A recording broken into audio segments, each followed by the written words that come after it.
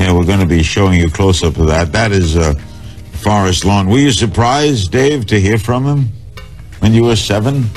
Oh, it's a very interesting story, Larry. It was kind of, the visit to his Encino house was very impromptu, and it was kept a secret by my mother.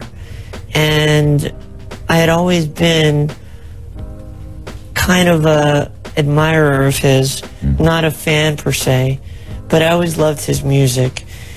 And my mother surprised me one day and brought me up to Neverland. And I entered an arcade, and there were all these Paul McCartney records all over this, The Girl Is Mine, and, you know, this and that.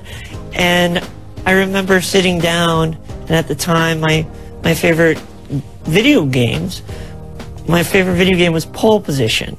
And I was playing Pole Position, and I felt a little tap on my shoulder, and I turned around, and there was Michael. And you know what, Larry? What? At that moment, we embraced. More than we I've never had my cheekbones done, never had my eyes done, never had all that, my lips done and all this stuff. They just go too far. I mean, it's crazy. But this is something that happens like every day with other people. Are you pleased now with the way you look? I'm never pleased with anything. I'm a perfectionist. Yeah. It's part of who I am. And